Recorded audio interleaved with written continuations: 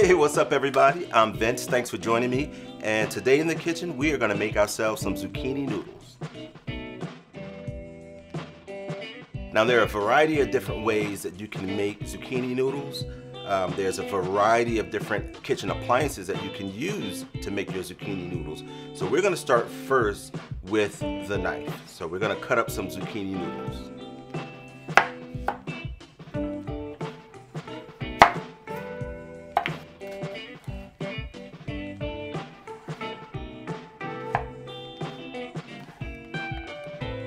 And then the mandolin.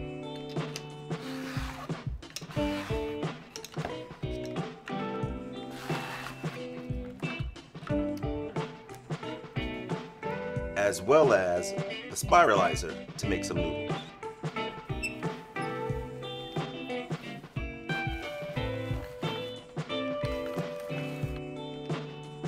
So now that we've got all of our ingredients prepped, we're going to start our cooking process. So we're going to start with a couple, 2 tablespoons of olive oil.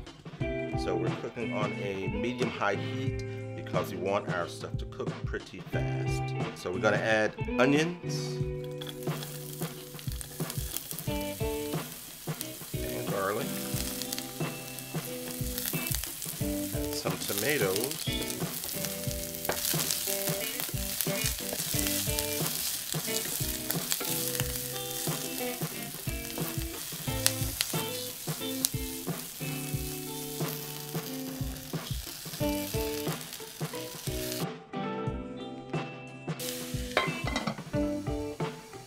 Now there's one last thing about zucchini that you have to keep in mind. It's mostly water, and depending on the recipe that you're gonna make, you may wanna add a little salt on top of your zucchini and let it drain off some of that liquid. But if you're making something that has a sauce, it's okay to not do that. That way you'll have a little extra moisture for your sauce.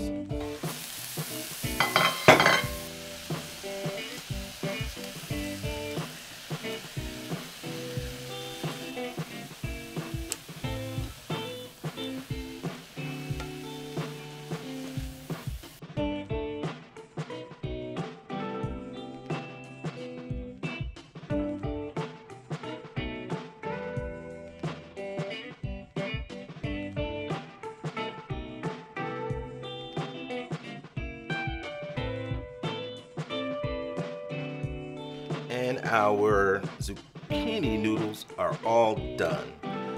You did not see me cut the noodles after the Spiralizer. You want to make sure you cut the noodles as you go along so you don't end up with these big long strands of noodles that you have to deal with when you're trying to eat it.